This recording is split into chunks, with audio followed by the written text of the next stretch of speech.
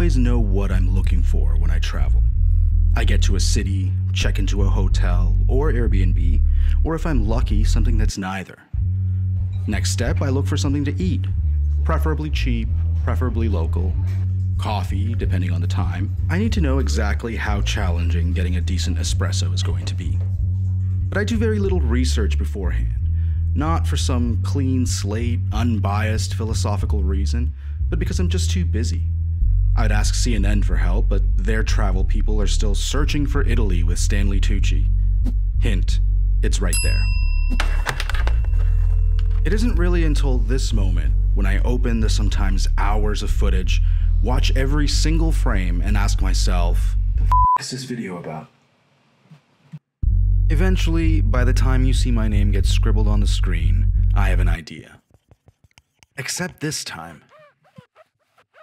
All I know is that this is the old port of Marseille, one of the oldest in Europe, France's second largest city, and what some call the most dangerous city in Europe. Ooh, I got it. Let's find out how dangerous Marseille really is.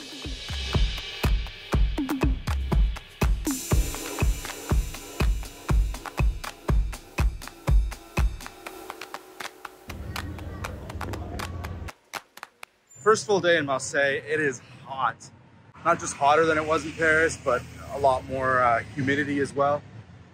So walking is just going to be nice and slow and leisurely for as long as possible. Oh, what did I just stepped in gum. Dang it. This is the glamorous part of travel vlogging that you don't often get to see. Okay, so while I'm taking care of that, let's put Marseille's crime into perspective. According to my extensive research, which involved Googling crime rates by city, then clicking on the very first link, Marseille actually has the second highest crime rate in Europe. The first goes to Bradford, England. Okay, I think we're ready. How many other vloggers use their precious watch time minutes to scrape their foot on the side of a curb to get rid of gum? It's actually a Saturday. I think actually Monday is a holiday, like most Saturdays. Wake up at a leisurely time, sleep in a little bit.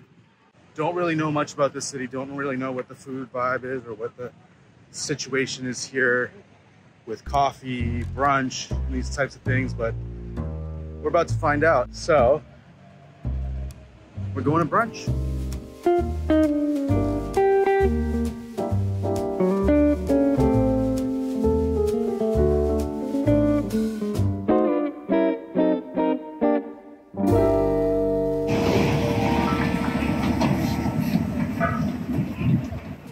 Okay, just had a coffee here at Deep Coffee Roasters, which is fantastic, by the way. Probably one of the better coffees I've had in all of France. Today was supposed to be a beach day. We were supposed to be headed to the beach club for 1 o'clock. It's 12:30 now.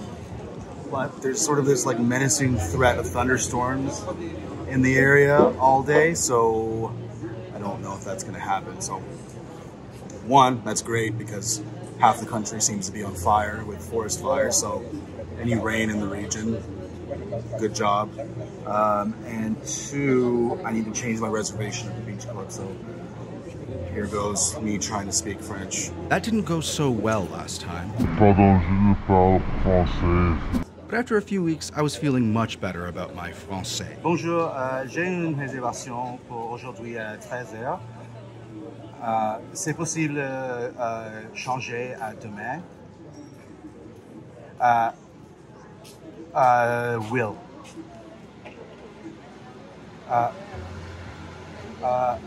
Demain à 10h, c'est possible? Ok, parfait. Merci beaucoup. À demain. Merci beaucoup. All right, how'd that go? I think that went pretty well.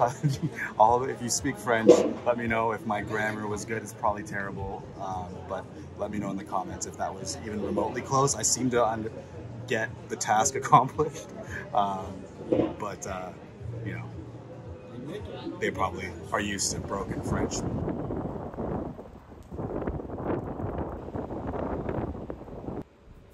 After the rain cleared, there were only two things on the agenda: get something to eat and find a place to watch Olympique Marseille, the local football club, play.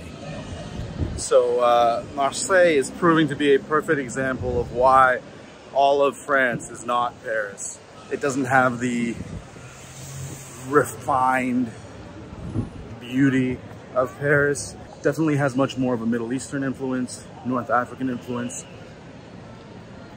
And that's definitely like the vibe that you get out here in some of these streets in Marseille, which I'm here for. And it's also a game night. Marseille is playing Brest tonight in the French Ligue 1.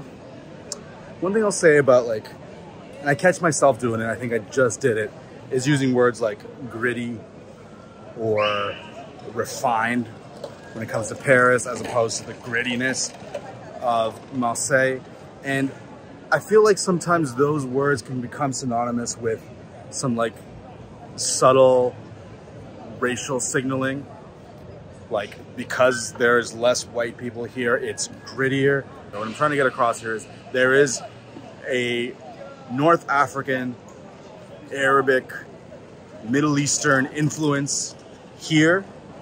It's noticeable, and I'm sure, and history explains why, with the rule of the Ottoman Empire, and obviously the proximity to North Africa just across the Mediterranean Sea. I think whatever you want to call it, gritty, rough around the edges, a little bit dirty, whatever it is, I think it's just important to remember that that's probably where you're going to find the most flavorful food.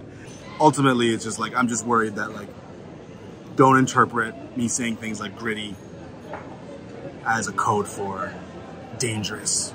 And maybe you want that, but I don't feel as though I'm in any danger whatsoever. You know, it's just what it is. France had a lot of colonies in North Africa. This part of the world was once ruled by the Ottoman Empire. Hence, there's going to be a lot of influence from that part of the world in this part of the world.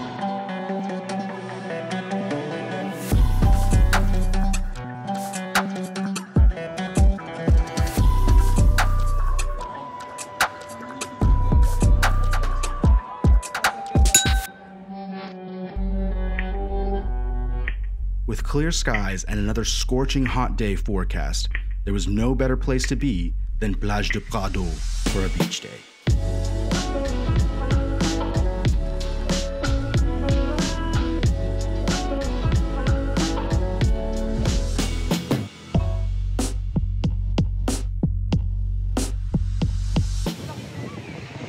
Oof, bad angle. Can't record like that. gotta sit up. So I'm at the La Roumerie Beach Club at, I think, Prado, Plage del Prado or Prado Beach in Marseille. And oh God, I just love the Mediterranean. Turquoise water, warm.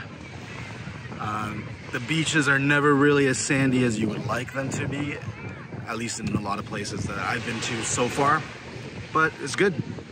It's a beautiful, hot day. And we're doing the private beach. It's definitely more expensive to, you know, have a seat at a private beach, but you get a chair, you get an umbrella, you can order food. You really don't have to bring anything. And seeing as how we don't live here and don't have stuff, if you can spare the euros, it's definitely the way to go. This being France, there is, how shall I put this? There's nipples, behave accordingly. I don't know. I don't know what to tell you, but they be out here. So, yeah, just so you know.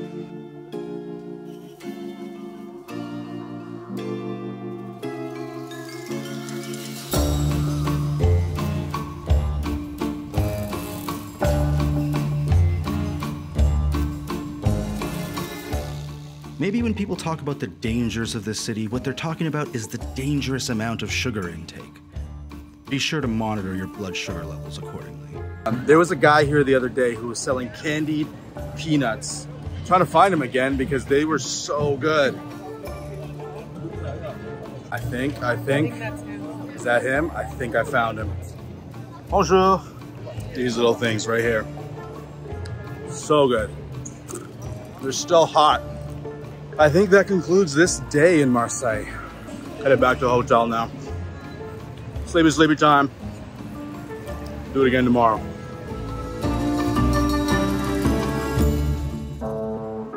My time in Marseille was almost over, but I had heard about this neighborhood with tons of street art called Le Panier. So before I left, I decided to take a stroll through.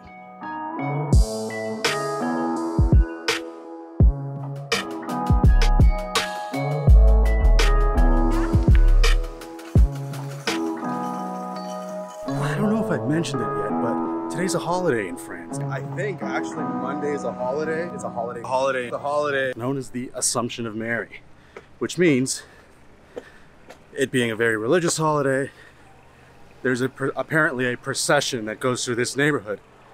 So I'm gonna try to catch it. It sounds like I'm getting closer.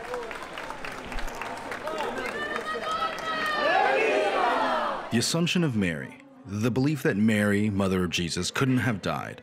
So in 1950, Pope Pius XII just assumed that Mary's assumption into heaven was a thing. The declaration made August 15th a national holiday here in France. In Marseille, the occasion is marked with a procession around Le Panier.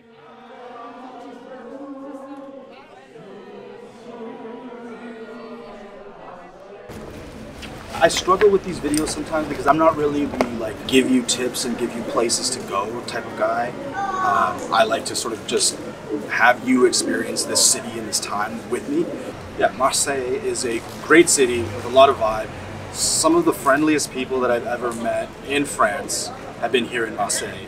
Everybody is very welcoming, wanting to know where you're from, helping, communicating with you as best they can. English is not as strong generally in Marseille as it is in Paris, but I think you can probably get by, and everybody's just willing to sort of help you out and make sure you get what you need and you go where you need to go.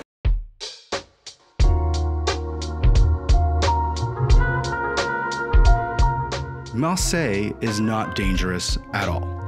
No more or less dangerous than anywhere else you've been to. So if you're considering coming to Marseille and you happen upon a headline like this, just consider it what the French call merde.